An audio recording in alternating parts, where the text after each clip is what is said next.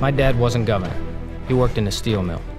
My mom sacrificed her college degree to work 2 jobs to provide for our family so that someday I could go to college.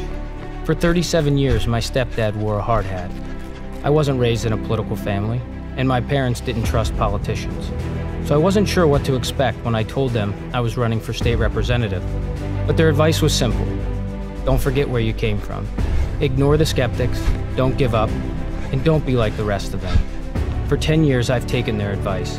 I ignored the skeptics that said Harrisburg would never put state spending online, and my bill delivered. Penn watch.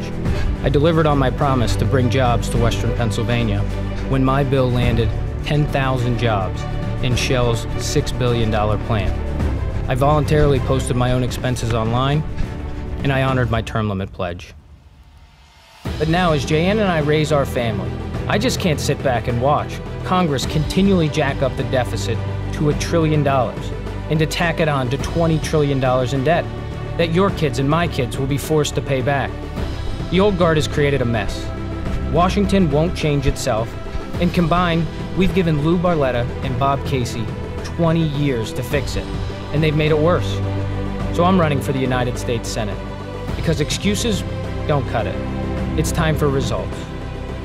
On May 15th, it's him or me. It's a name from the past or a candidate for the future.